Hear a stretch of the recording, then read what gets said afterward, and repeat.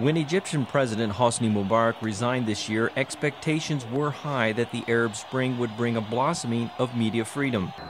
But analysts note that events like the government's recent crackdown on protesters in Cairo and state media's coverage of the riots are only small examples of the challenges journalism continues to face. In their coverage of the protests, state media not only claimed the protesters were armed, but also urged the public to come out and support the military. Adel Iskandar is an Arab media analyst at Georgetown University here in Washington. This was sort of a reminder that even the state media, the state broadcasters, the state journalistic institutions have not only, they haven't actually reformed, but have deteriorated in the manner in which they treat news. Independent news organizations disputed Egyptian state media's reporting of the protests.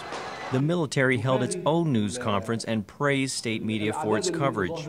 According to journalists in Egypt, the Transitional Council has on numerous occasions interfered with programming.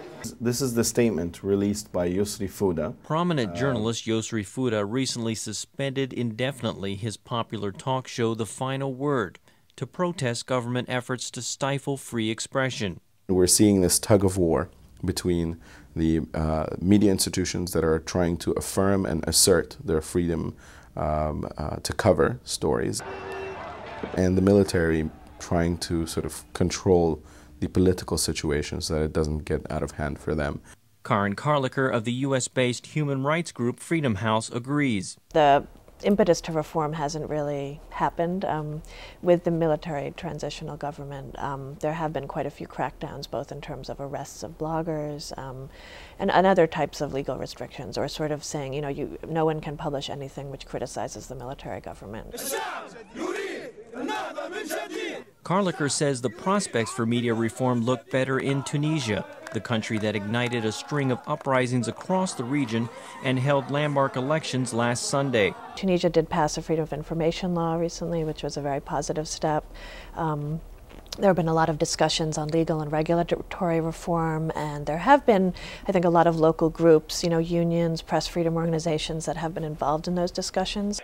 In Syria, where an uprising has been going on for months, analysts say the space for broadcast media is so limited that the internet remains the only source of information. We're talking about a protest movement that began in mid-February, so this is a fairly lengthy period of time to not have access to reliable, easily, corroboratable information. Footage like this, which purportedly shows Syrian forces shelling the city of Homs on Wednesday, is one example of how media access remains tenuous because it cannot be independently verified. Under such conditions, media analysts say it is amazing that the protests have managed to last as long as they have. William Ide, VOA News, Washington.